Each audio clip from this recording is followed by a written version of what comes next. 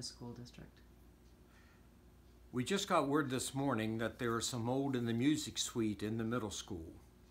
So immediately the superintendent contacted the individual, the company that is working on the other mold problems in the middle school, and they're going to look at it this afternoon. It's the music suite. It's just a couple places. It's not a major issue, but it's being taken care of as soon as possible, and that's off limits to both staff and to the students.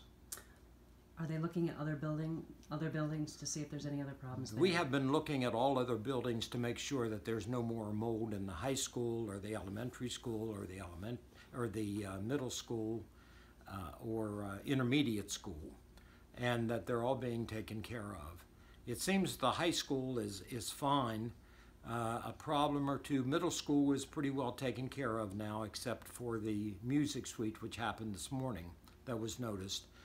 And the elementary school is fine, and everything seems to be working out well. Students are taken care of, faculty is taken care of, because safety is the big concern for everyone.